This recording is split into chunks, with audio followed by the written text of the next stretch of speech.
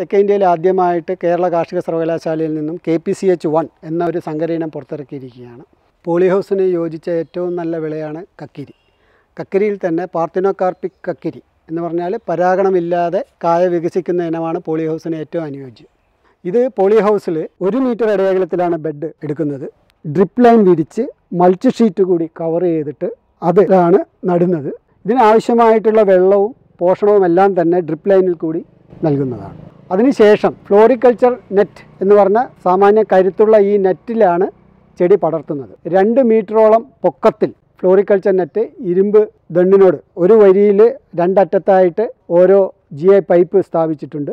ഈ ചെടികളെല്ലാം തന്നെ 35-40 ദിവസമാകുമ്പോഴേക്കും പൂക്കുകയും കായ പറിക്കാൻ തയ്യാറാവുകയും ചെയ്യും. സാധാരണ വെള്ളരിയിൽ ആൺപൂവും പെൺപൂവും ഉണ്ടാവും. എന്നാൽ ഈ ഇനത്തിൽ പെൺപൂക്കൾ മാത്രമേ ഉണ്ടാവുള്ളൂ. ഈ പെൺപൂക്കളെല്ലാം തന്നെ കായാവുകയും ചെയ്യും. അതുപോലെ തന്നെ വലിയ ചെടി 2-2.5 മീറ്റർ പൊക്കത്തിൽ വളർന്ന് താഴോട്ടേക്ക് വരും. 5 ഗ്രാം 1 ലിറ്ററിൽ എന്നുള്ള രീതിയിൽ 19-19-19 മിശ്രിതം ആഴ്ചയിൽ ഒരു തവണയെങ്കിലും നൽകണം. അപ്പോൾ ഇതിന് 1 മീറ്ററോളം പൊക്കത്തിൽ പാർശ്വശാഖകളൊന്നും തന്നെ അനുവദിക്കില്ല. ഒരു ചെടിയിൽ നിന്നും നമുക്ക് 25ഓളം കായകൾ ലഭിക്കും. അതുപോലെ തന്നെ ഒരു ചെടിയിൽ നിന്ന് 5 കിലോ കായെങ്കിലും ലഭിക്കും.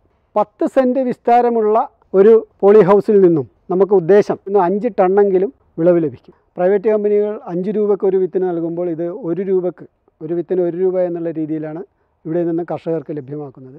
അപ്പോൾ അത്രയും വലിയ വിളവെടുപ്പ് കിട്ടുന്നത് കൊണ്ടാണ് പോളി ഹൗസിന് ഈ വിള ഏറ്റവും യോജിക്കുന്നത്.